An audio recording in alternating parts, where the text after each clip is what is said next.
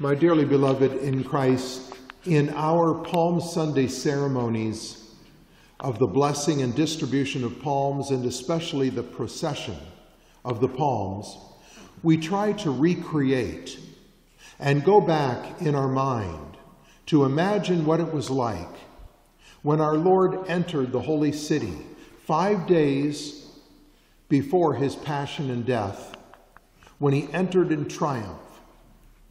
And imagine the jubilation of the people that their greatest benefactor, he who had cured so many, who spoke to them the words of eternal life, was entering their city, and how joyful they were. And they cut down palm branches and laid them in the ground. And they cried out, saying, "Hosanna to the Son of David," words that were reserved for the Messiah. And the Pharisees were angry and tried to silence the people. And they told the apostles, "Tell them to stop saying these things." And our Lord heard this, and he said, "If they are silent, even the stones will cry out." So our Lord allowed this public homage to him before his passion and death. But we think of these people crying out these hosannas joyfully, accompanying our Lord, even taking off their cloaks and laying them on the ground, and considering it an honor that the donkey on which our Lord sat would walk upon their own garments, their cloaks. And again, what a joy they had. And why did the people do this? Well, once again, because of all the good that our Lord had done, but also because it was easy to do, because of the large number of people. Everyone joined in. Once again, it was easy. Everyone else was doing it. But 5 days later, on Good Friday, the same crowd shouted out, "Crucify him." Why? Because the Pharisees, in their envy and hatred of our Lord, were stirring up the people to call for his death. And even those who loved our Lord found it difficult to publicly profess their faith, their loyalty to him. But if you read the story of the Passion, there was one man, one person alone, who spoke out publicly in defense of our Lord. All the others either denied him, called out for his death, shouted blasphemies at him, or ran away and hid. When our Lord was arrested in the Garden of Gethsemane, the disciples fled.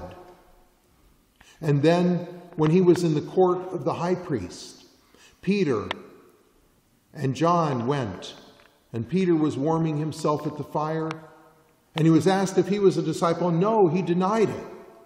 Why? Because he was afraid.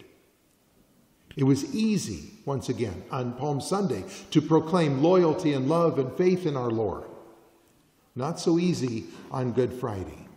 But the one bright spot is that there was one man who publicly defended our Lord. And you know who that was? He was a thief, a robber. The Jews wanted our Lord to be humiliated. They didn't just want him to die.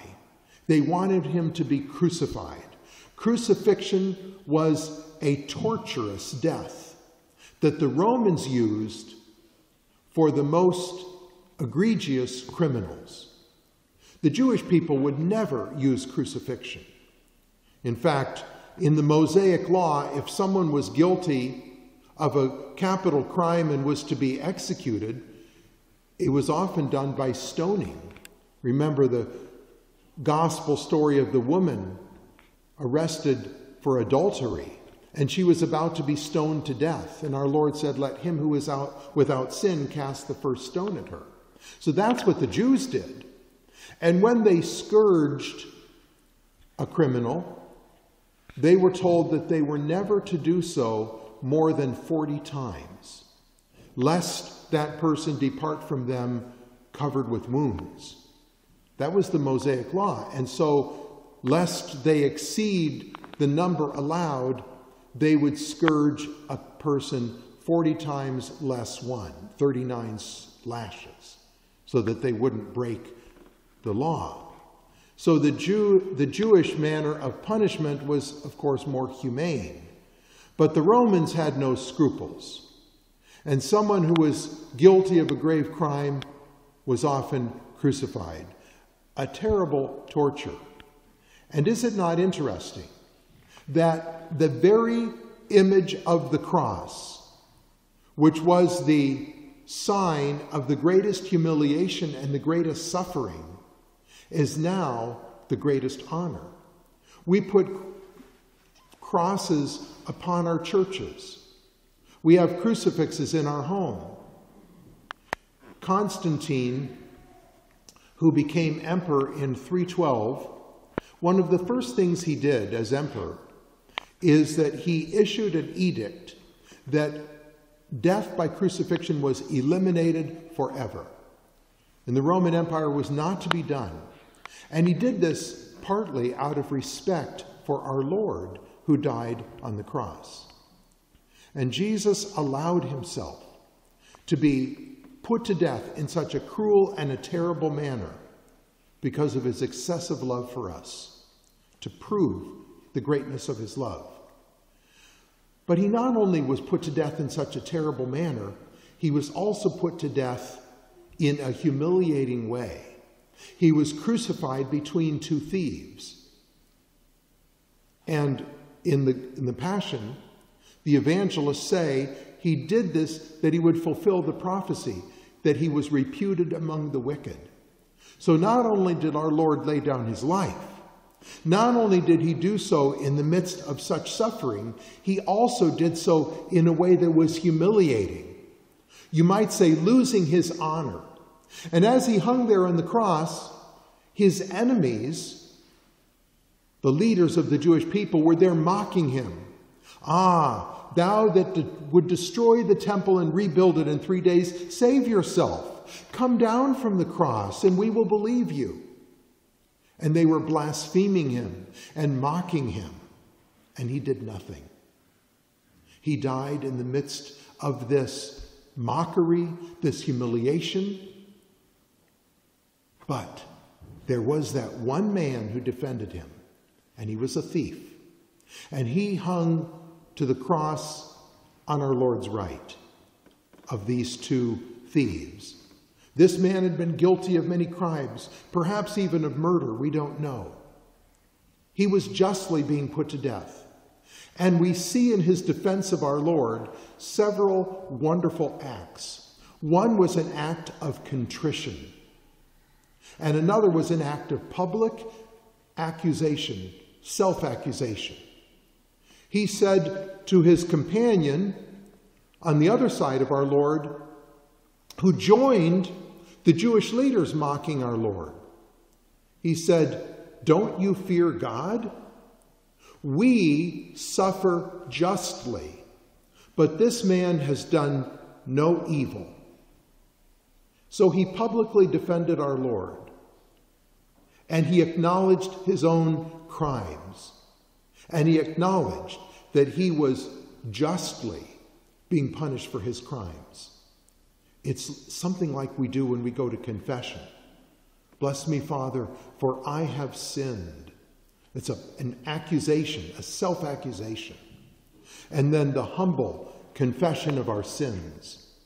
So this man did that. And then he turned to our Lord and said, "Remember me, Lord, when thou shalt come into thy kingdom." And our Lord, who in his goodness, his love, so often gives much more than we ask, promised him not only he would remember him, but that this thief, now repentant, would be with him in paradise that very day. Now, by tradition, that good thief, as we call him, is referred to as Saint Dismas. He is honored as a saint because our Lord canonized him by his own lips. "This day thou shalt be with me in paradise." Churches have been built in his honor. The Roman martyrology mentions him on March the 25th, but without using the name. But by tradition, he is referred to as Saint Dismas. And I believe that he is a powerful saint because of his public defense of our Lord. In the Passion, there is no other account of anyone coming out publicly defending our Lord, resisting the general flow, the general trend of mockery and contempt and calling out for crucifixion and rejection of our Lord. So note the difference. How easy it was on Palm Sunday, how difficult on Good Friday. And that's why this thief was especially honored, because he did something that was difficult. His conscience told him our Lord was innocent. He publicly professed it and begged for mercy. What a wonderful story. It's interesting that the account of the good thief and his public profession is only given us by St. Luke.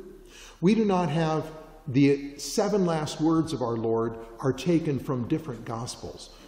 An evangelist might mention 1 or 2 or 3 of the last words of our Lord, but we put all 4 Gospels together and we come up with the 7 things that our Lord said as he hung on the cross and died for us. The first was, "Forgive them, Father, for they know not what they do," praying for his executioners, begging for their conversion and forgiveness.